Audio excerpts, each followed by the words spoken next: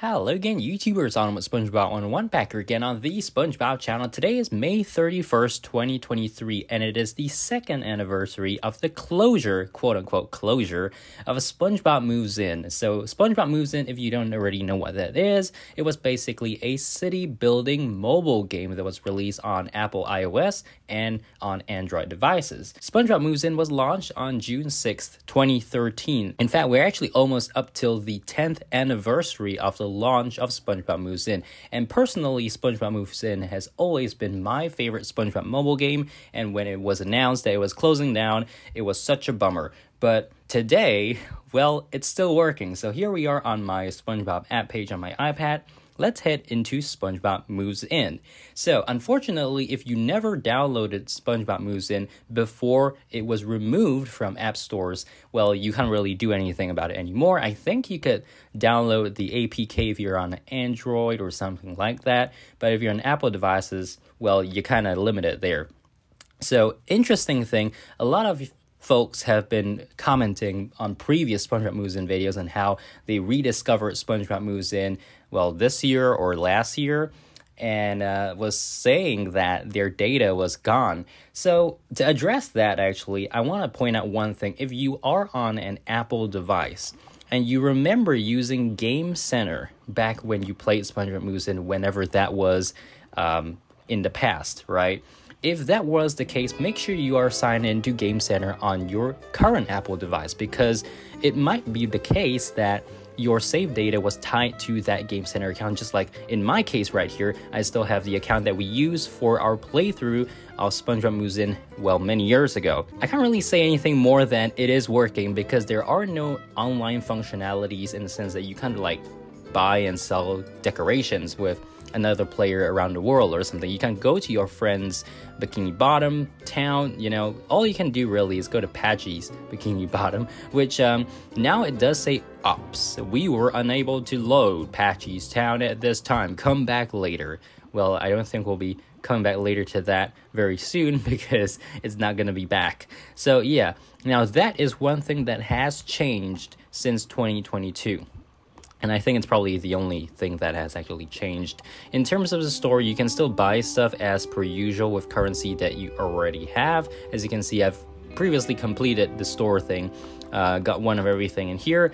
And now, interesting thing here, can you still buy jelly? So let's try. Please wait while your purchase is being processed. Purchase it. And we are back. So it turns out trying to make an in-app purchase and canceling out crashes your game. Not a real great way to encourage people to buy in-app purchases. But as you can see, you know, collecting coins, we can still make buns in the bakery just like we always did for, well, almost up to 10 years now. So that's really nice that the game still works.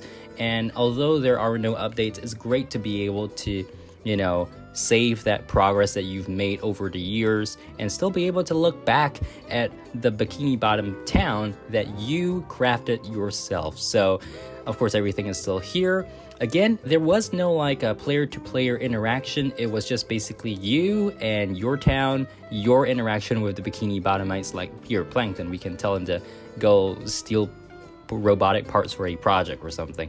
So yeah, quests still work, experience still counts, and you can still level up. I believe the level up limit was raised to 40, or was it 35? I couldn't remember. I remember that when the game first released, the maximum level was 30, so, or was it 31? Yeah, okay, maybe I'm not so sure after all, huh? But yeah, so here's just a quick look at our town again that we had in our SpongeBob Moves In playthrough over the years. If you are interested in watching that, of course, feel free to check out the playlist link in the description box below. And all the videos that I've made on SpongeBob Moves In on the channel thus far are all there. So yeah, if you are just rediscovering SpongeBob Moves In, well, if you are on iOS, then that's basically the best position, because if you've downloaded it before, just re-download the app, make sure you log into Game Center, and you should be able to get your progress back. If you're on Android, that's going to be a little bit tougher, because support is no longer available for SpongeBob Moves In. So what happens previously was that if you lost your save file, you could always go to support and tell them your support number, and they can relink your save file for you. That's no longer available. You won't be able to do that. So well, I mean, I'm pretty happy that I'm using iOS here.